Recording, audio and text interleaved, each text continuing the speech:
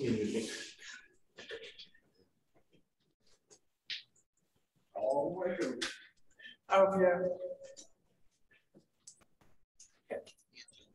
So long as everybody keeps their voice down, relatively calm, so no getting excited. We'll talk about the critical cost of overdrive magazines. Okay. Cool. We have people here. We actually have one room. Yay. I don't know where my microphone is. I'm going to leave that up as a problem for future teeth. What is that? My microphone. Yeah. For the secretary, do I need to take the minutes? I believe that is a yes, Vanessa. Yeah. We will have the recording, but you still need to take minutes. Yay. We're in this together.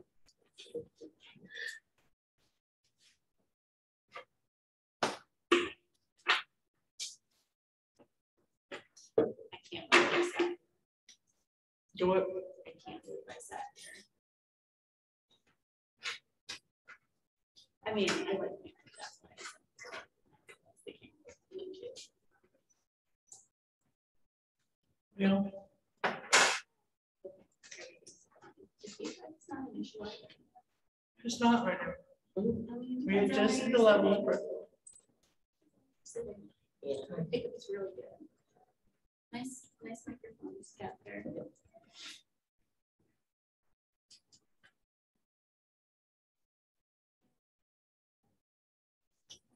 Okay. We good to go? Yep. Be good to go. Right. So,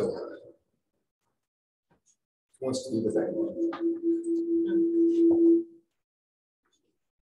Am I still the president, or did we make someone else president? I can't remember. I think that elections would be today. Really? Theoretically, I don't have them on the agenda. I seem to recall that.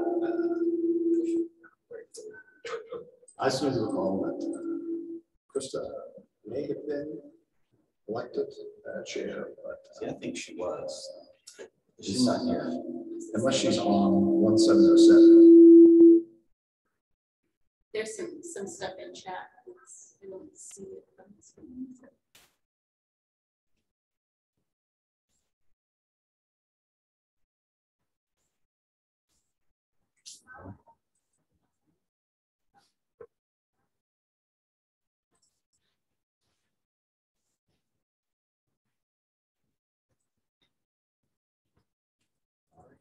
Let's play the same team. Figure out who goes this year.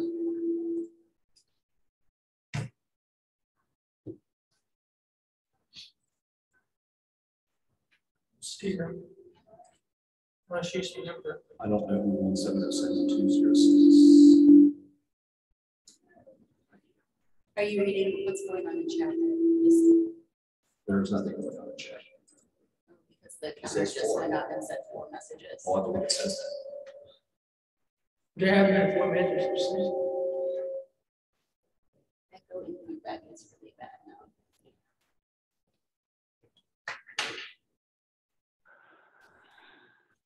I think they're one of the fires.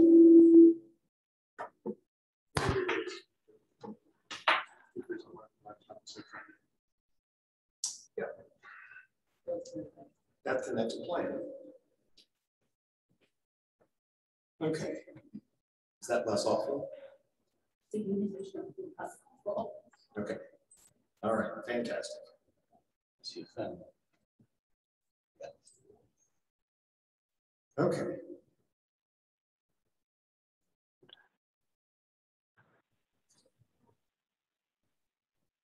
February 1706 by order. 25.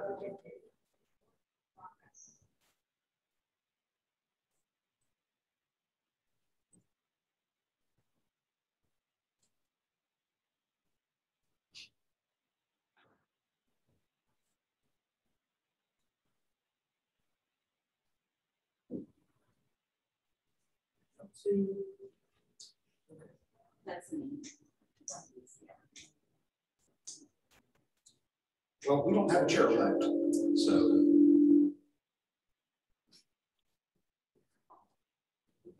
It's your voice. Yeah. No, it'll do it with everyone. Yeah. I think we should have brought portable speakers.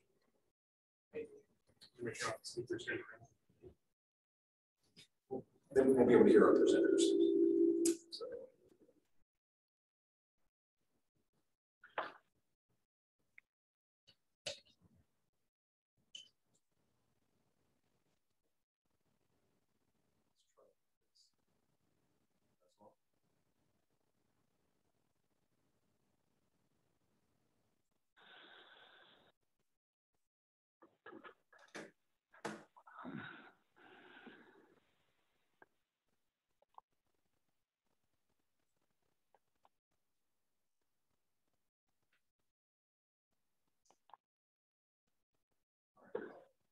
In the absence of anything else, I'm going to make the executive decision to nominate Carrie, even though I can't nominate anything to a certain meeting.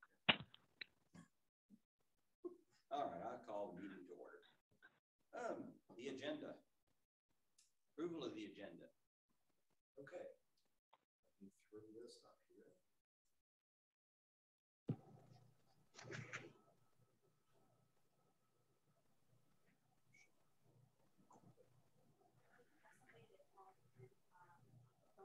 Yeah, we can't figure out who it is.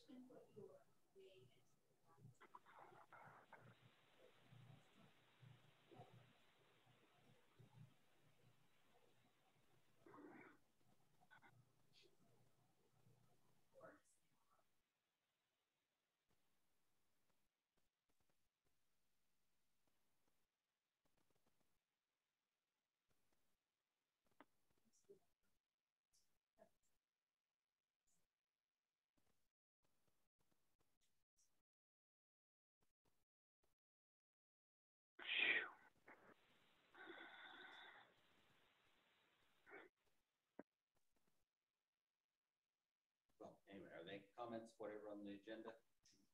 Motion to approve the agenda.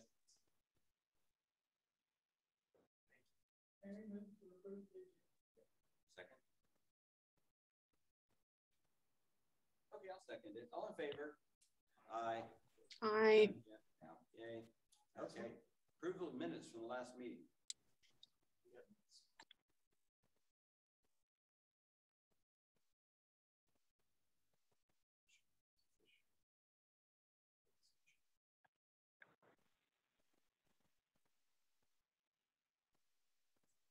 That was scary.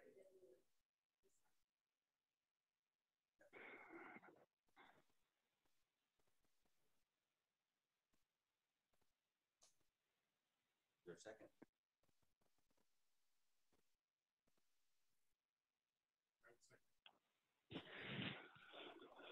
I don't think it makes any difference. Have you noticed much attention to protocol in these meetings? We follow Robert's rules of order per the bylaws of the. That's right, exactly. Are there any additions or corrections to the minutes? Hearing none, all in favor of approving minutes, say aye. Aye. Aye. All opposed? The minutes are approved. All right. Mary moved for both the agenda and Carrie seconded.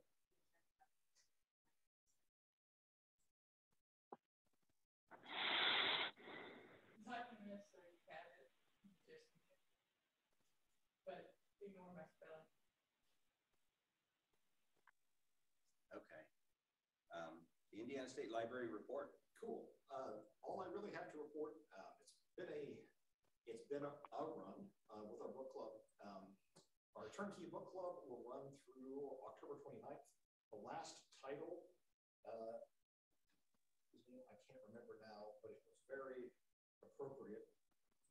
It was something like Hoping to Forget, which I thought was somewhat poignant for the book club. So that is our fifth and final book. Thanks to everybody who supported the book club, promoted it to their patrons, participated in it, and provided feedback on it. That is really all I have in this here report. That's what.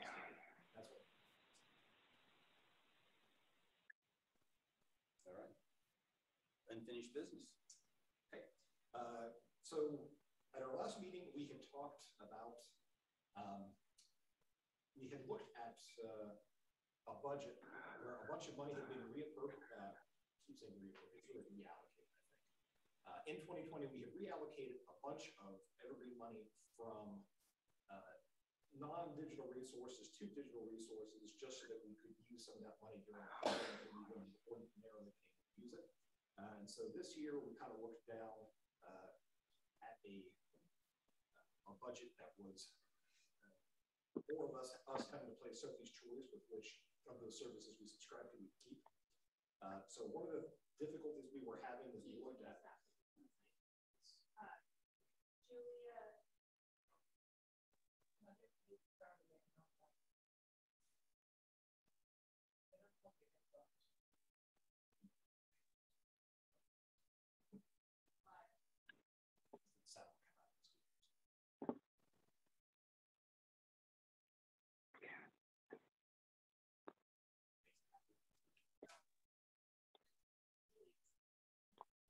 I have now turned the audio.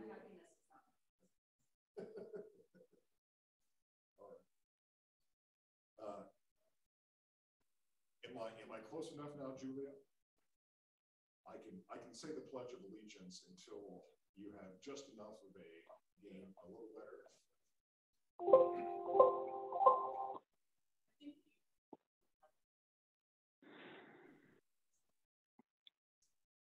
What if I do something silly and ill-advised?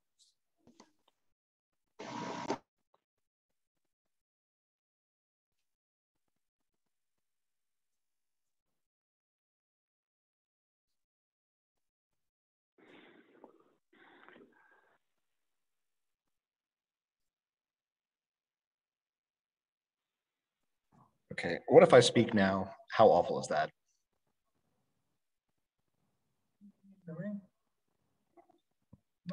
Much better? Okay. Okay. Ah, yes. Lovely. So I'm just going to have to deal with the hearing my voice on like a half-second delay, like a speech jammer. So we can power through this. So we were kind of trying to figure out how we would deal with a situation where we have essentially two databases that we wanted to keep and not enough money for them. It looked like the plan was to drop Chilton. We did touch base with Gale, and they were willing to come down on the price of the renewal price of both databases from $57,000. No, God. No, that's not the right numbers. I don't have the right numbers in front of me. Silly. From $57,000 to $49,000. So they had dropped a little over 10%. And so if we reallocate some money from our hosting line item budget, that will allow us to keep both Chilton Auto Manuals and the other one whose name I can't remember right now. Gale Legal Forms, thank you. And so I am just looking for a recommendation from the eContent committee to be able to take that to the executive committee so that we can make that reallocation happen. So that would be reallocating $18,000 from our hosting line item that we're not currently using this year to eContent. I'm not sure that.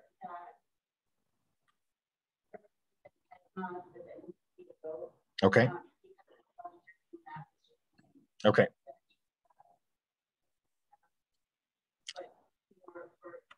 Yeah.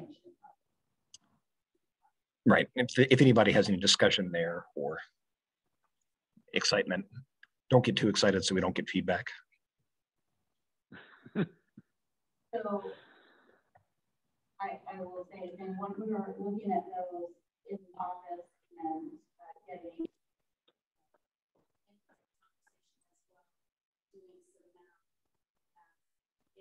essentially impact that legal form system has been, at least in the last year.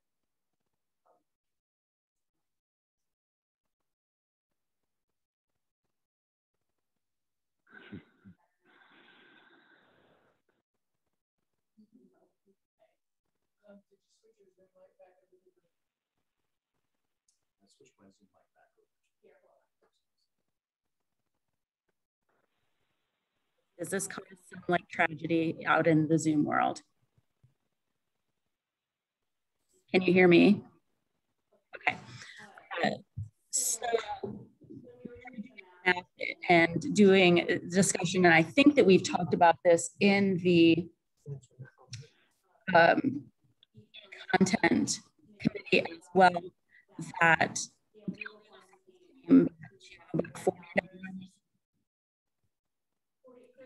$40 per access, which sounds pretty high. But at the same time, if we're talking about that access as opposed to users going to a lawyer, it's a significant savings for them. And then for children, it was the other, I don't remember offhand. I'm just going by memory. It's there you go. Get legal forms. Cost per use actually significantly less at $23 per use. For children is at $34 per use, and so using those to think about keeping them, despite the high cost per use. The consensus was, and not just from the Evergreen Indiana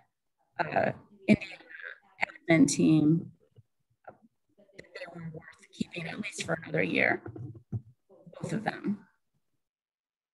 So that's kind of what brought us done to this point today.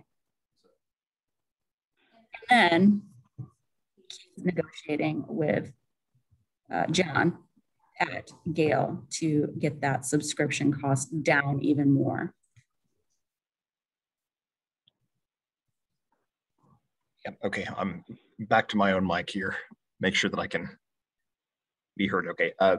It is as Ruth said.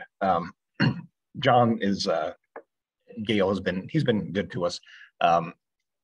With a year of stats behind us, we can kind of get a full view of what the cost per use is for these databases. They're okay.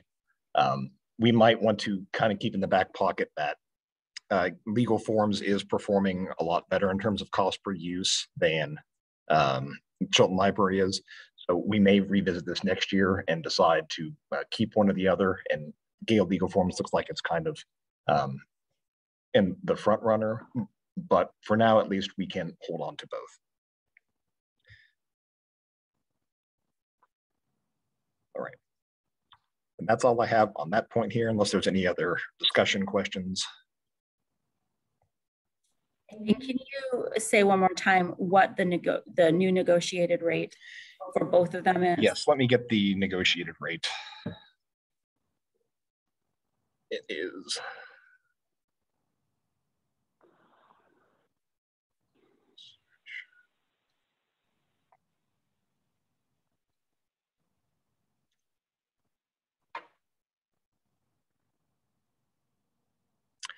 $49,637 is the newly negotiated rate, down from I believe 54,000.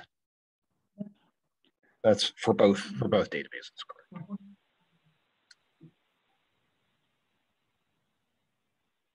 49,637.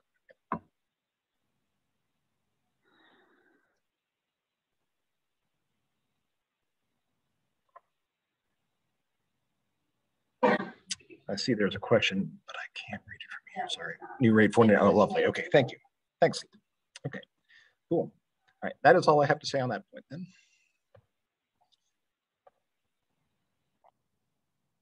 All right.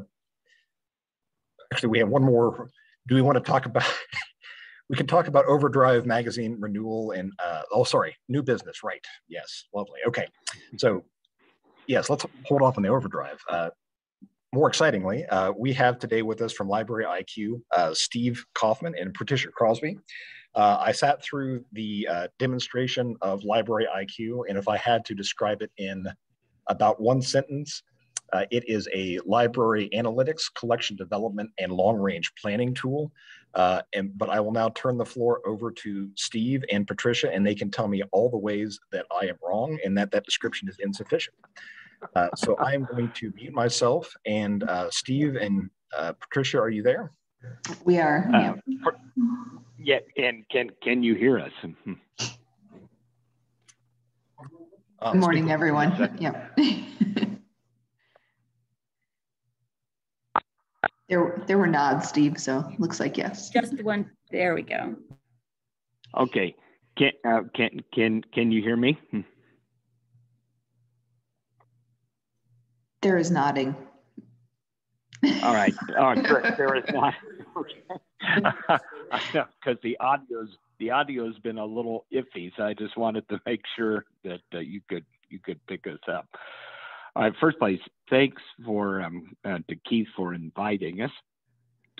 And actually, you did a great job describing the platform. Let me share my screen, and I'll give you. First place. Typically, this demo goes for about an hour. What we want to do this in about 15 minutes, so it's really going to be whirlwind and the highlights, okay? But feel free to stop at any point and ask questions. So the real purpose of Library IQ is to kind of give you a library management dashboard that allows you to use, to make it easier for you to use data to manage your library, okay? And it's got a lot of different pieces to it, but one major piece is collections, okay? And it starts here with a collection action plan. And what you can see is you can see a chart that gives you this year's SHRC versus last year's SHRC.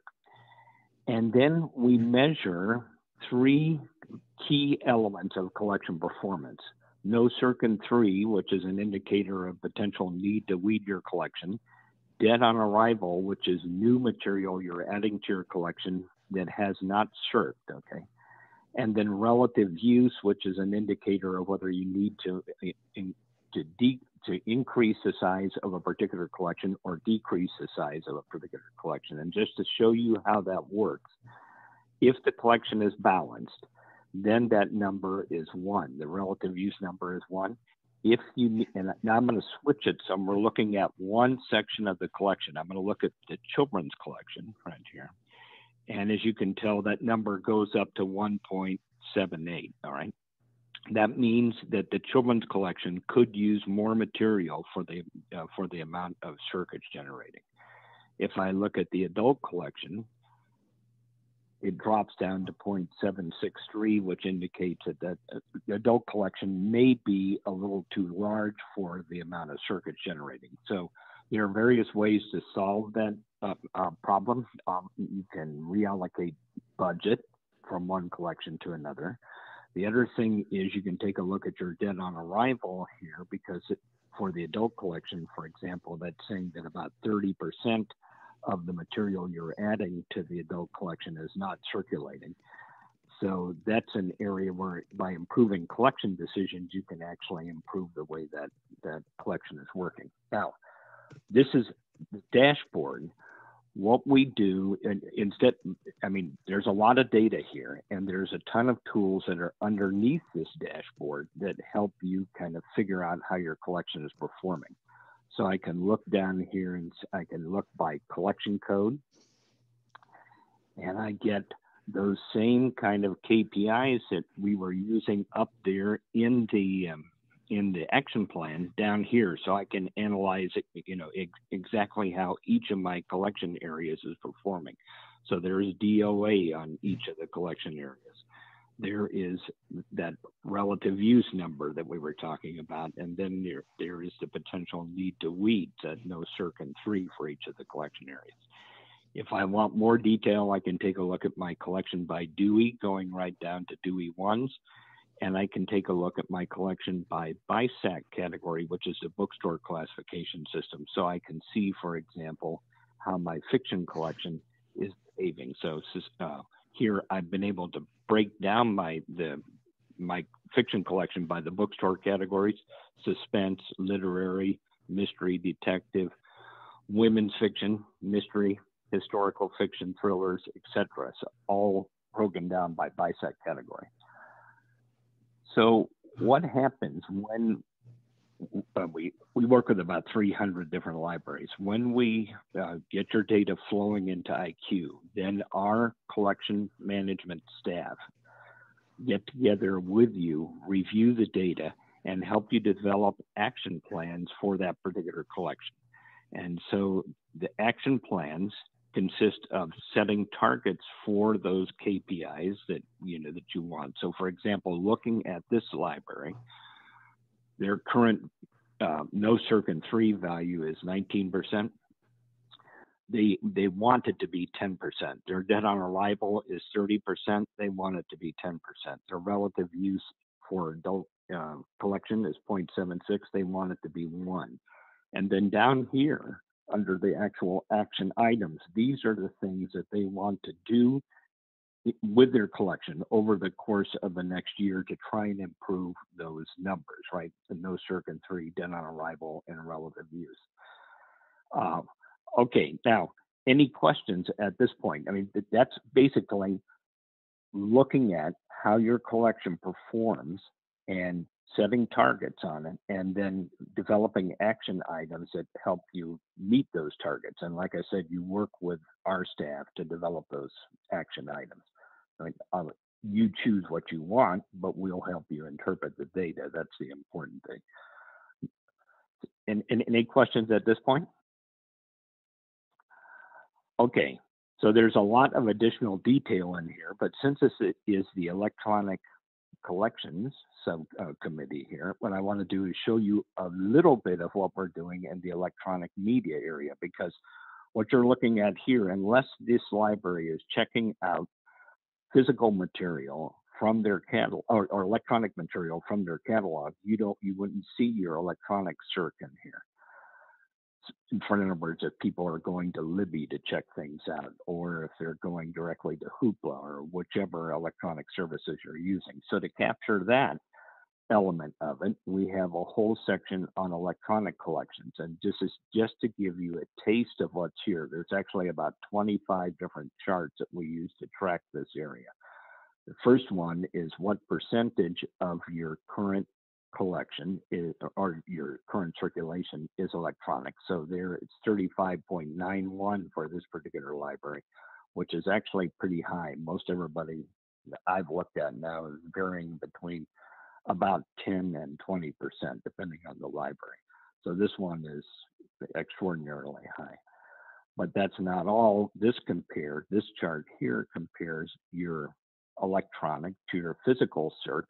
And what you can see is, remember, all of us have just gone through COVID. So as this library was closed, the electronic circ and physical circ, was closed or just open for like curbside pickup. The electronic and physical circ kind of moved along. Actually, electronic just about equaled physical circ, but then when the library started to reopen, you can see that physical circ started to take off, while electronic actually dips a little bit. So that's the way it looks for this particular library, right? Another kind of chart we show is physical versus electronic circ by age group. Okay, so this is for adults, and this is for young adults, and this is for children. So you can get an idea of just exactly what age groups are taking advantage of your electronic collections versus your physical collections. And remember, when I say electronic collections, this is anything that has a circulation period. So if it's Overdrive, Hoopla, Canopy, Cloud Library, anything that has a circ period that we're counting in this area. Right? And then you can get you can get electronic versus physical circ by format. So here's books, versus, I mean, and, right, books. Here's audio books, and you notice that audio for electronic has overtaken the physical side quite significantly there. There's video, so forth. So like I said, only a few of about 25 charts that we use to track electronic collection performance. All right, so moving quickly from there, then we have a variety of selection tools, and this basically allows. Well, let's take a look and I'll show you how they work. Here we have various curated lists, and these could be bestseller lists, like you see here, Amazon, Barnes and Noble, New York Times, but they also could be diversity lists. So this is a diverse family list that is done by the University of Central Florida. And what they do is track diverse books. If you have those books, then these items are blue. If you don't have them, they're orange. So it's a way to, number one, allow you to evaluate diversity in your collection, and also to see if there are additional titles you might want to buy. And by the way, detail on any of these titles anywhere in the system is available simply by clicking on the title and bringing up the cover art and typically the publisher blurb on the thing as well. So there's that whole approach we can apply that we're looking at for comparing the bestsellers and curated lists. We can do the same thing for forthcoming books if you're using on order records in your catalog. We can do it for major authors in your collection. So if you want to see which of James Patterson's things you have and which ones you're missing, you can click in there and find out that's everything James Patterson has that's in print, and you can see what titles you have, which you don't, and which you don't. Same situation for series, okay? So if I take a look here, looking at the For Dummies series, I can tell which of the For Dummies titles I have and which ones I don't.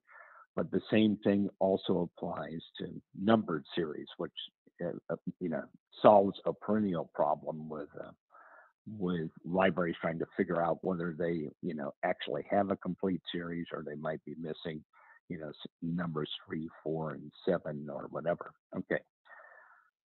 So in addition to that, we have a weeding tool that allows you to, in the first place, develop a weeding list and then do weeding and inventory at the same time by scanning your collections using high-speed scanners that we've worked with Honeywell to develop.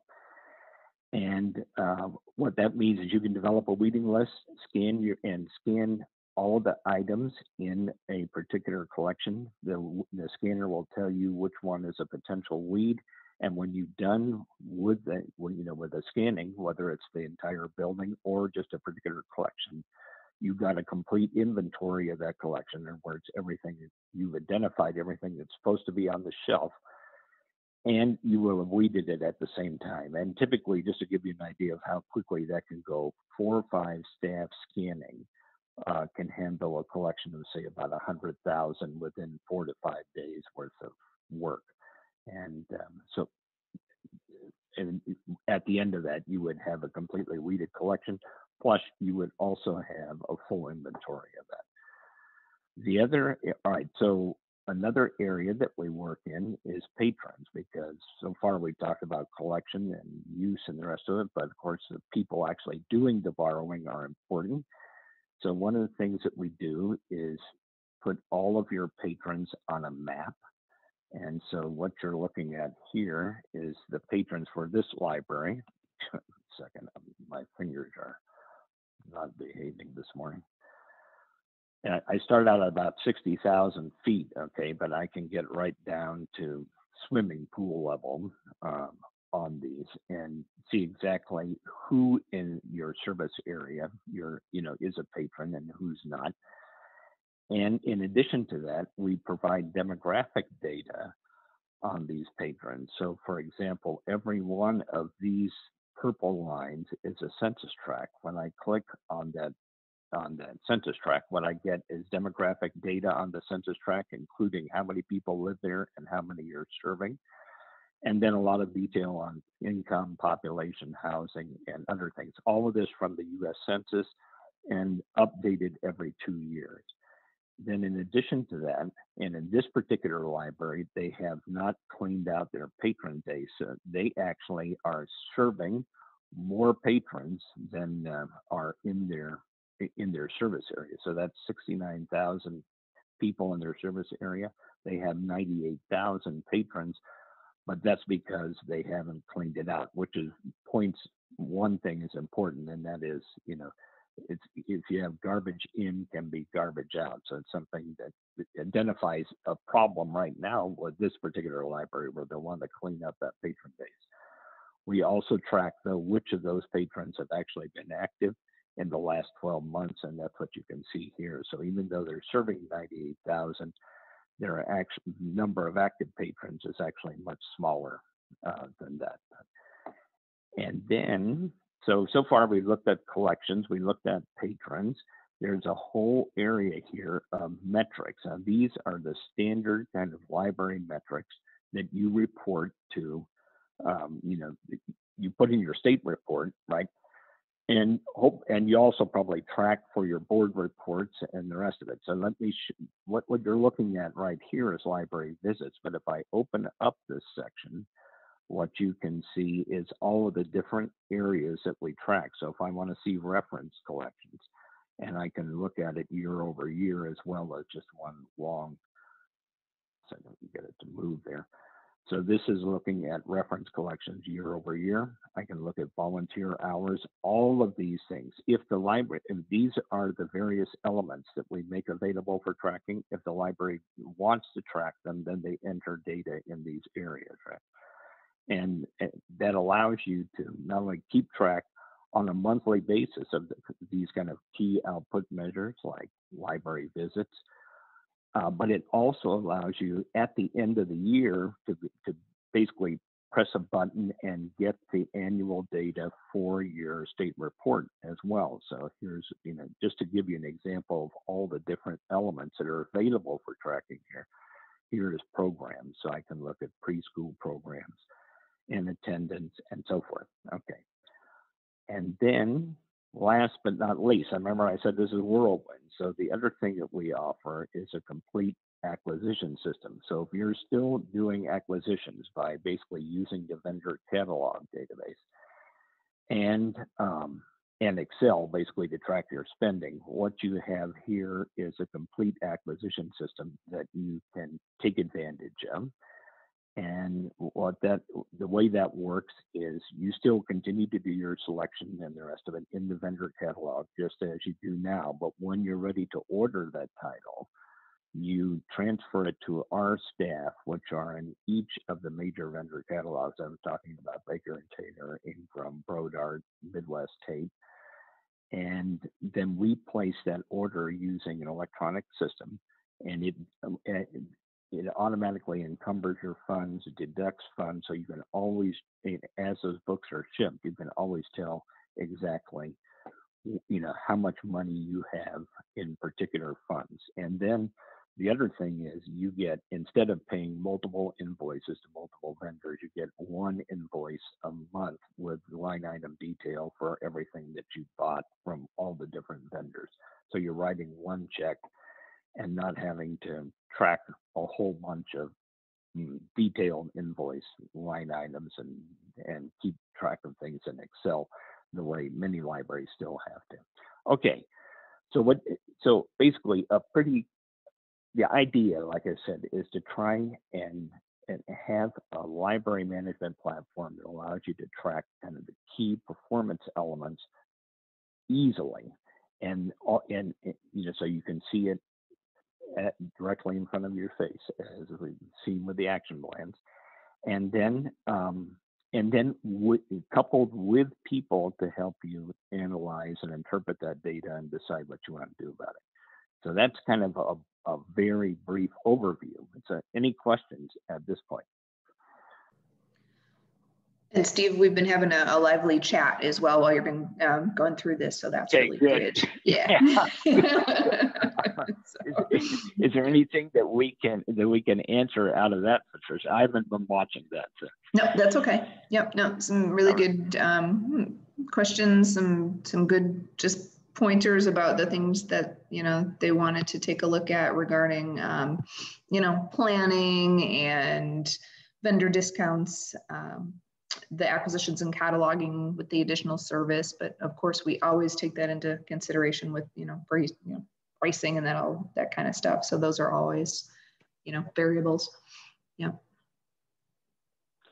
So the idea, we know that in Evergreen, as well as in most ILSs, it's really difficult to get good information out. And obviously, for this particular program, you're looking at information from a lot of different sources, not just from the ILS too. So it's information you enter, it's information on your electronic collections that we gather and integrate it into one place, and then make it easy to interpret and decide what you want to do about it. So that's the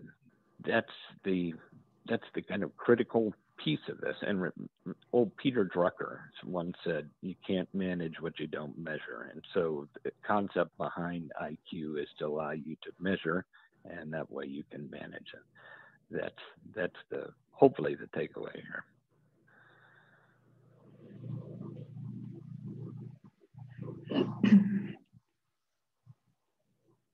So any questions that we can answer for anybody?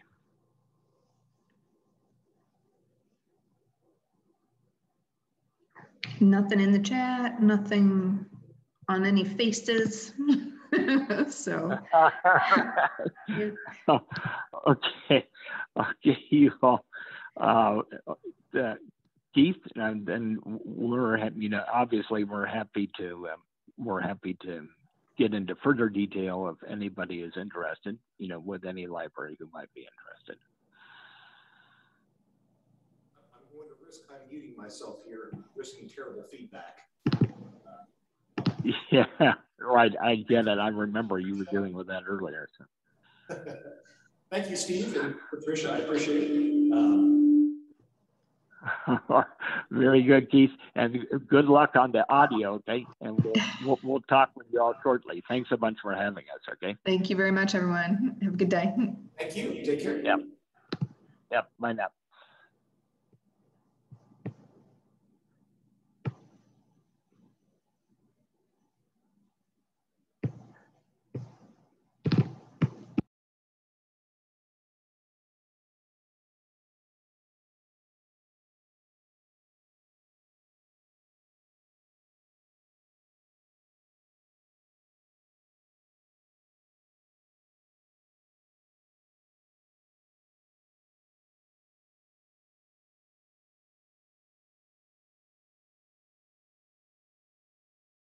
All right, we're back in black here. Can everyone hear okay? Outstanding. I have contact information. Matthew, do you mind turning those speakers off?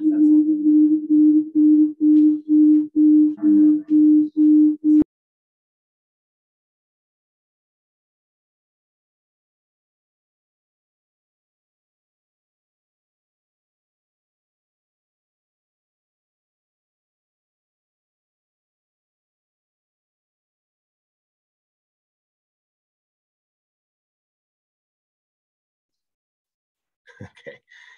Thanks everybody for your patience here while we deal with audio issues here. I hope everybody has some nice earplugs. Maybe go listen to some soothing music here to repair your busted eardrums. We do have one more item here in our new business section. We got some, I would say, surprise news. I spoke to our Overdrive contact, Elise, who claims that at the end of the year, she said, and notice was sent out that Overdrive magazines would be increasing in price. Overdrive has moved to they now have one single magazine package called the Zinio All-In package that offers 3,000 titles. It is now their only magazine offering that they have. It is simultaneous use for those 3,000 titles, but it has increased the annual cost for ECDI from 18,000, sorry, not ECDI, EIDC, from $18,000 a year to $45,000 a year. So that's... We've seen those titles in the catalog already, which has actually been a bit of a downside. I don't know if your customers or patrons have complained. I've heard it actually at the state library where it's hard to actually weed through to get to the popular titles now. Yeah, a bunch of stuff there. And I don't remember the representative's name. Elise Allen is her name. It's very possible that email did come out in December, which was that weird transition period between to me to the end of the year to Keith and inbox as well and those things. So very well been lost in the chatter of it all. So I can chime in too. Part of the issue, there were a lot of foreign language magazines, popular titles, but our readers are using. So I did about a month ago. I turn off all languages except for English and Spanish. So reduces some of the that was received feedback here.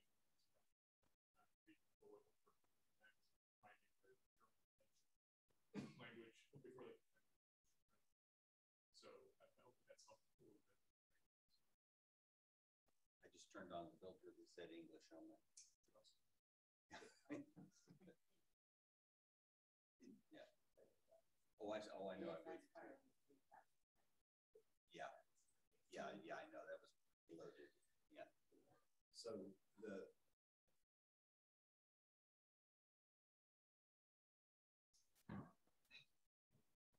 So the real thing we've got is that's essentially going to be our renewal date for that, I believe, is August 24th. Is that what the agenda says?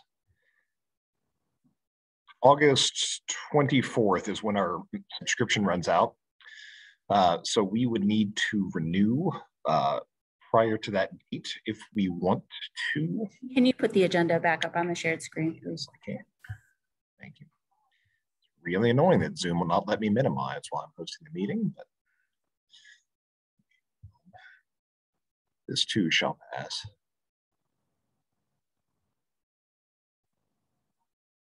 There we go.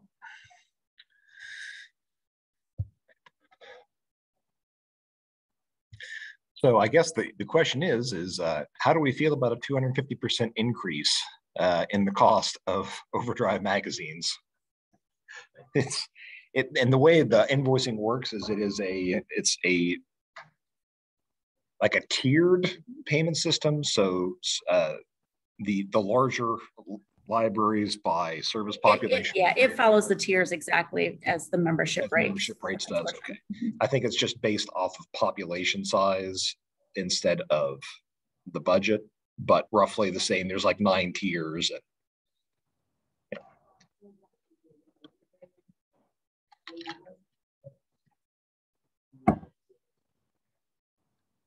Every library pays a certain amount. Yes.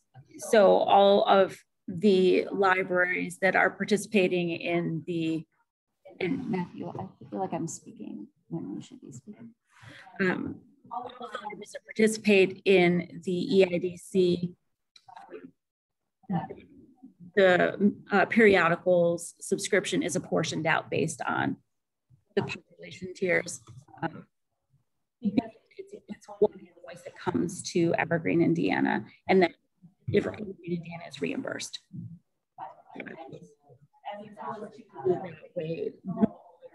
For each individual library is invoiced. But I didn't know if we have subscriptions. I felt like there were. I'll take a chunk and I don't think it was structured. I'm not sure. That was something Gave handed off. So. Was like they suggested amount that each library paid, and it's larger libraries. I know Plainfield did, and Jackson County did. I'm sure probably some others chipped in extra because there were some smaller libraries that had concerns about even paying, you know, an amount, and so the larger libraries would cover that. It all went. Yeah, it was, so each library is not billed individually, although there was like a recommended amount that they pay. And it all went through the state library, and I know that we paid more than our share. Which was still cheaper than our. Yeah, so yeah, it was still a bargain. Yeah. Is acquired now.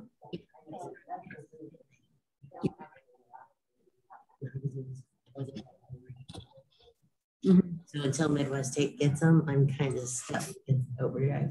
Right. And I will switch to Midwest State when I can. Absolutely. And so I guess a question that I have is, has there been a conversation with Hoopla their plan as far as periodicals go? Not to my knowledge. Been working on it for 5 years. You know, but their licenses, of course, are probably tied up with. Yeah, we know that Hoopla is moving towards a consortium-wide platform for ebooks and e-audiobooks, much like Overdrive offers. I do not know what their status on magazines is currently. Julia makes a good point, and thank you for being here. And I'm sorry you have to leave. They might be stoned if you don't offer online magazines, and this is something that's happened in the because electronic magazines were honestly easier to deal with than physical in favor of this, and now hitched to this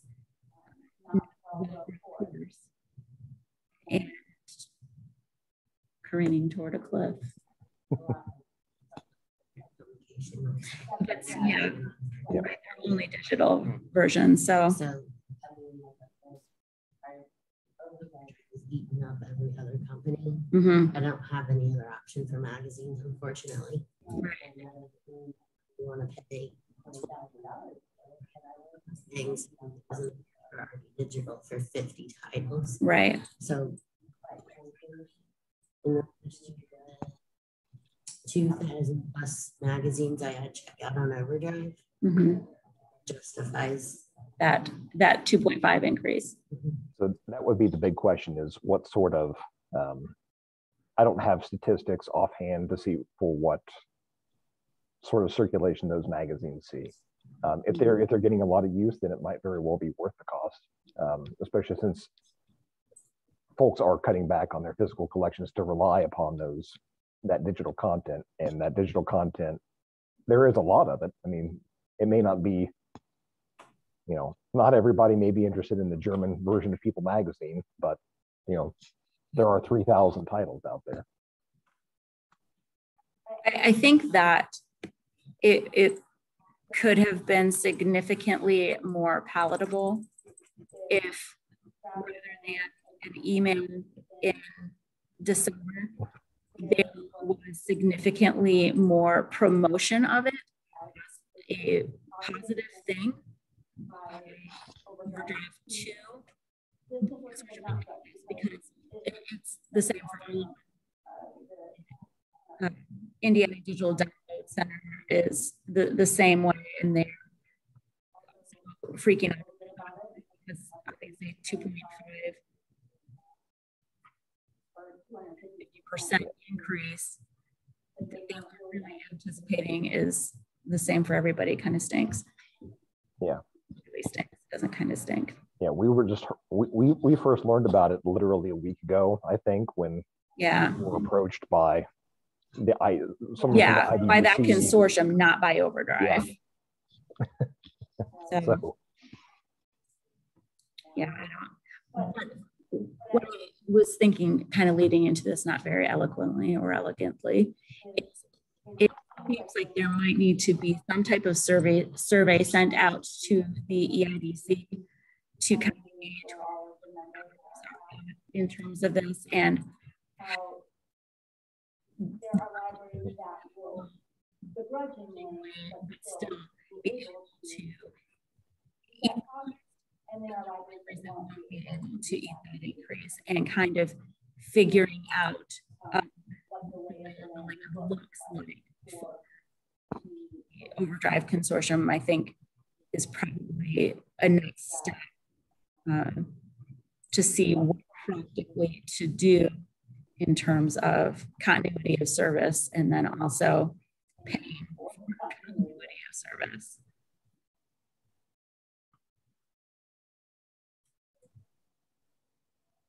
I can do that, but I mean, I don't think a survey, but I don't know what it'll say or anything like that.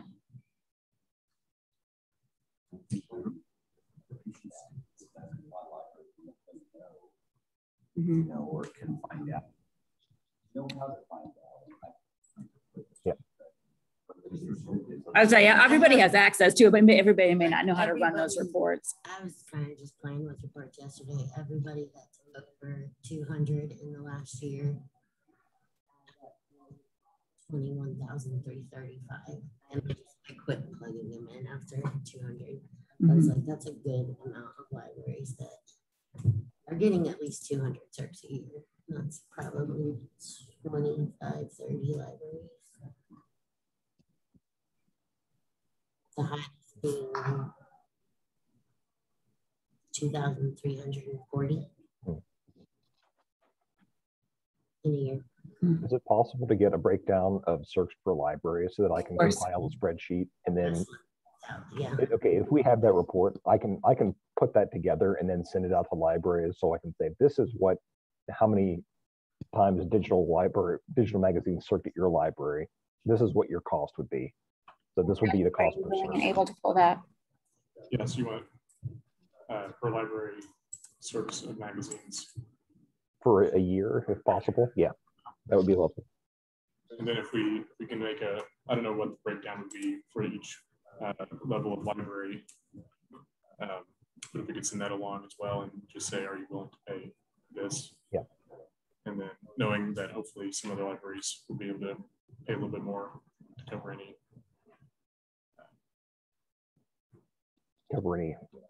difference. Yeah, the balance there. Yeah. Ew. Yep. Not exciting. Thank you. Yep. All right. Are there any other discussions, questions there?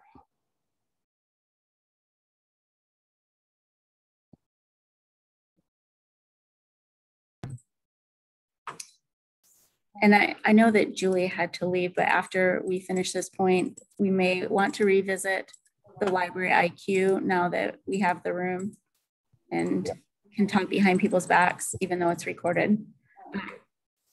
That maybe somebody may have some questions or comments about that.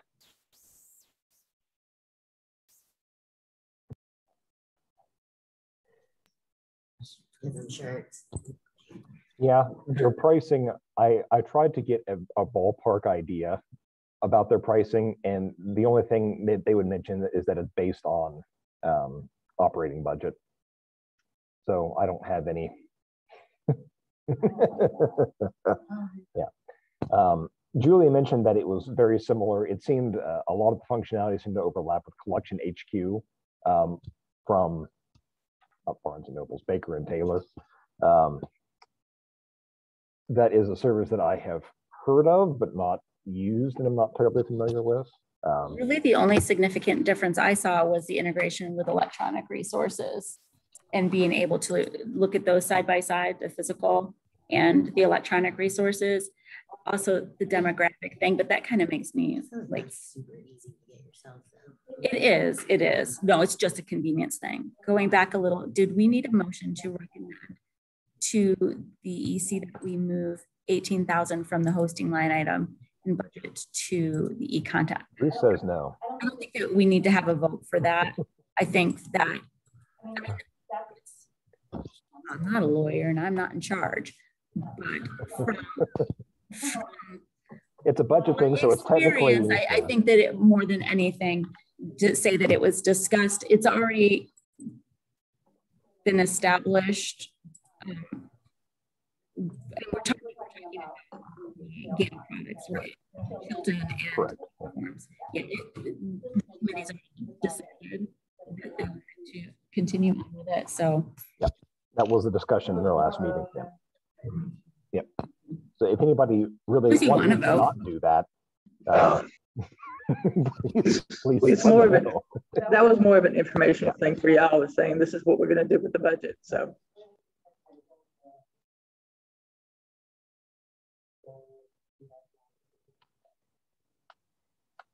We're going with Overdrive as a consortium offering instead. And not every library is in EIDC. That's the downside, is that because it's, I don't feel super great about consortium money that's essentially levied from all member libraries only going to 100 of our 129.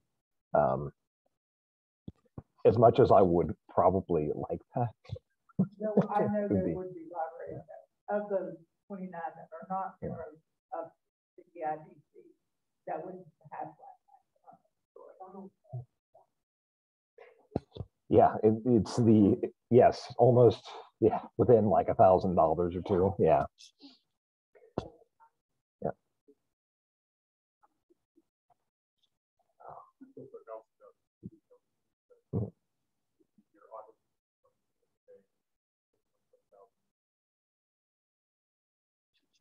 That is substantially higher than I would have guessed.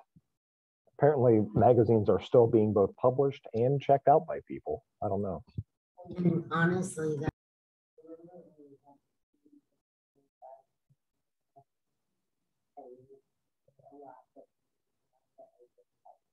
And that's why I've done that package was added on. Yeah. So it brings up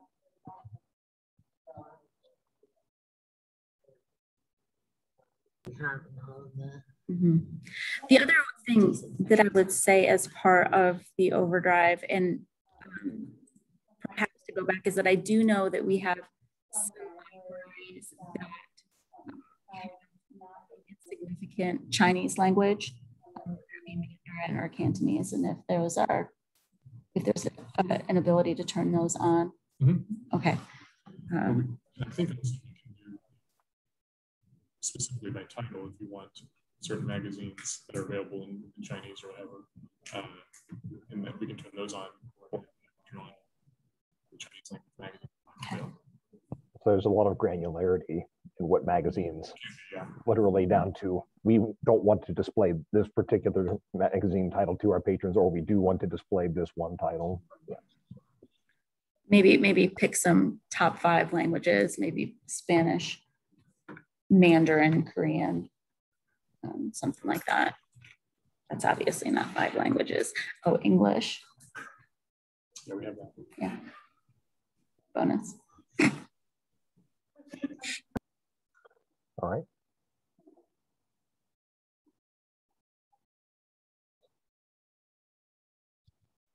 Cool. All right. Any further discussion on new business, library IQ, or Overdrive magazines?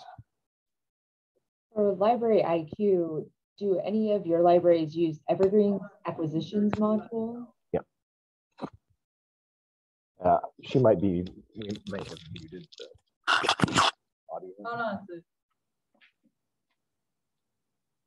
Hold on, Susan. We've got the room in here muted for some reason. Feedback, most likely.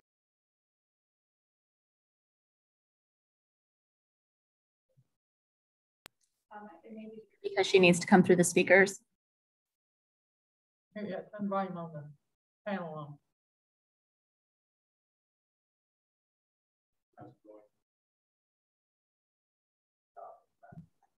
Do any libraries use Evergreen's acquisitions module already? The answer is yes.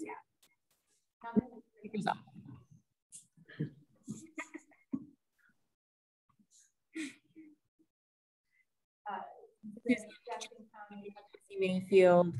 I'm trying to think. Those two specifically come to mind, but there are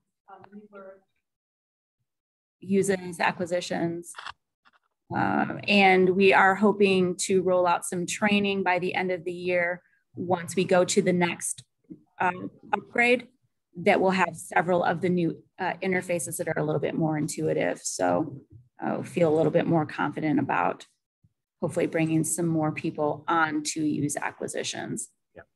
And that was one of the things about the Library IQ presentation that I noticed. I mean, having done a lot of work in the development of those interfaces for Evergreen, it sounded like, well, why would we pay for something that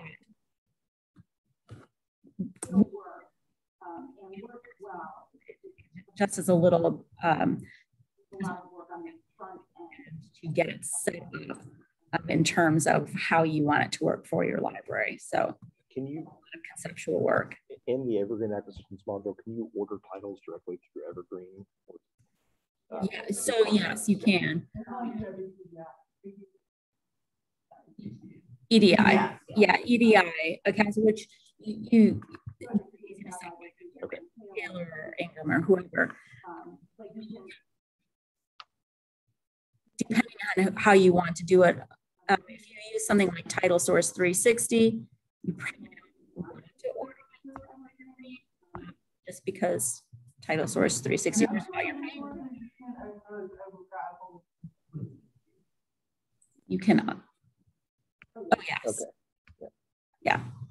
That's true. So I guess that would have the comparison there, wouldn't it, between electronic and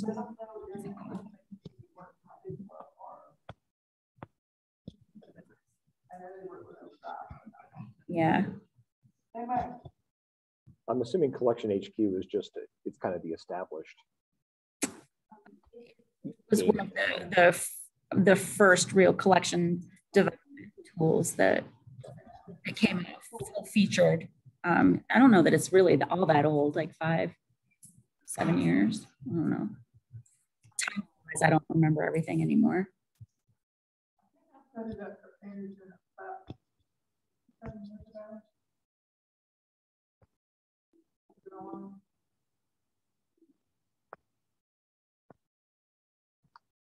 I usually think something happened 2 years ago, and then I add 5 years to that to be closer to accurate.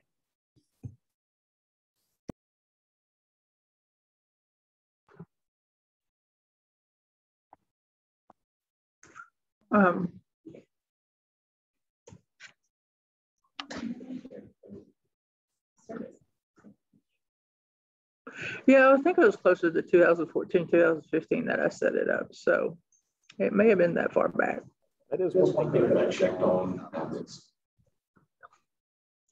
A certain vendor who shall remain nameless has now made me very paranoid when vendors approach us and then ask about trying to get at our stats, their records and such. I didn't check and verify with Main Library IQ. We can essentially get them data daily, 4 times a day, and we can essentially schedule reports to send to them for each library that wants to use Library IQ. So that data is about as up to date as the number of times a day that we can send those reports out to them, as opposed to monthly look back. Now, how much you need that, how much you need daily versus the monthly is a question that I can't answer. Sounds like a lot of report track to me, but not very much. Well, I liked it. I just know. Library IQ, yeah. Does Plainfield use Collection HQ? It would be more palatable if they could give us answers on how much it would cost, and if there's a consortium discount. That's really what I want to know is can we throw lots of people at them and get cheaper service? I mean, I think it was an excellent flashy way to present your data for board reports and things like that, rather than the database level spreadsheet files that we've set up to do that. And I did like that it looked like a much easier to use version of Analytics on Demand in terms of that patron data stuff, because Analytics on Demand was absurdly hard to actually try to use, and it was very expensive also. Yeah, I've used Analytics on Demand and I hated the thing. I had to have a whole bunch of notes to just try to do anything. It was crazy, but I have to imagine that this probably builds on the engine or a similar engine as that, but they put the bulk of their work towards interface. That's like, So I appreciate which is that. cool. Yep. And I definitely like the subject stuff because, you know, diversity collection audits can be very convoluted. So that was a very helpful feature for sure. I'm not sure if Steve went into it. They also have a way to tell at a glance. They have series information, so you can just take a look real quick and see what series you have, which books you're missing out of the series, essentially, so you can see at a glance. Oh, okay, we've got, you know, we're missing book 3 of Harry Potter again. That's what we use Evergreen. It's a cool feature, but yeah, that's the other. That was the other thing. They were talking about, well, your library doesn't have these titles. Well, it's this amazing thing called resource sharing. transit. I think that just from again having zero skin in this game, but wanting the library to fund us, we need pricing info. Yeah. Something realistic and it's like, yeah. Whether it be like some type of pool or discount, however, we have several ways that we do funding for things in the consortium. So those options would be the. So that's my next step. Then I'll reach out to them and say, you know, there's. It's cool. There's some potential interest, but we need to show me the money. Can we get it cheaper if we get for being a member? Yeah, there was a comment made, and I think it was in chat that they're around like 48%, but it had like zero context. I mean, for group discounts, it's like that was for their acquisitions. So they have so they get the one like Baker and Taylor and Ingram. So if you get their acquisitions service and you order materials through Library IQ, you get a discount for ordering materials. You get a discount anyway. Those are jobbers. That's the point of going through jobber. Is you're getting wholesale costs. They're not going to get it below wholesale. That's a nice number that they threw out there to people that know. Yeah, because I'm thinking about last time I ordered materials back in Taylor, which it's been standard to get 40% off. About 2 years, yeah. It was between 40 and 45% on average. Yeah. Okay. Well, so it actually does nothing. All right. It was a fun number to throw out. For the fact that the acquisitions and cataloging is a additional add-on feature when Evergreen already has those features seems right. As I said, you have a full feature ILS that does. Well, I don't know why. I mean, someone who has used acquisitions and can look at that and can tell me where the advantage is, but I am not an acquisition. Why just bring it to you guys?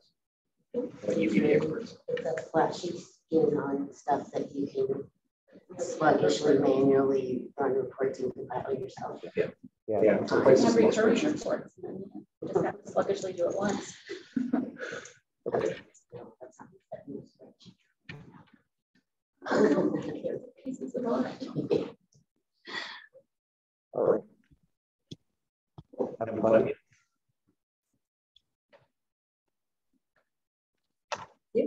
Okay. I think that brings us. So our next meeting then is going to be at 10 a.m. On October the 12th. We're just gonna, I'm gonna throw the location and the TBD out there again, just because we just don't know what the landscape is gonna be like in a couple of months. We hope that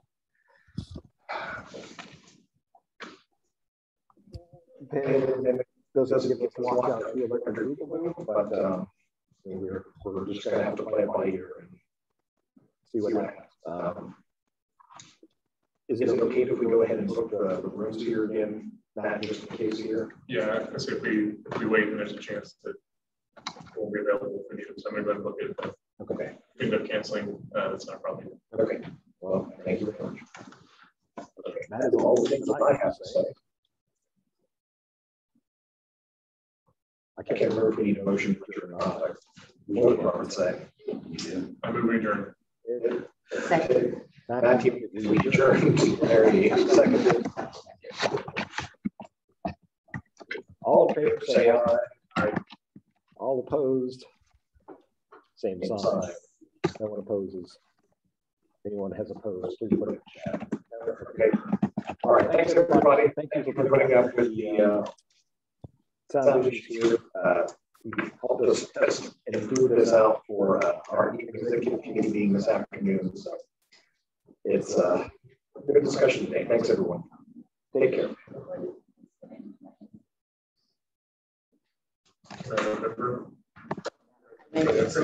Well, yes, and I'm leaving mine on so we can do.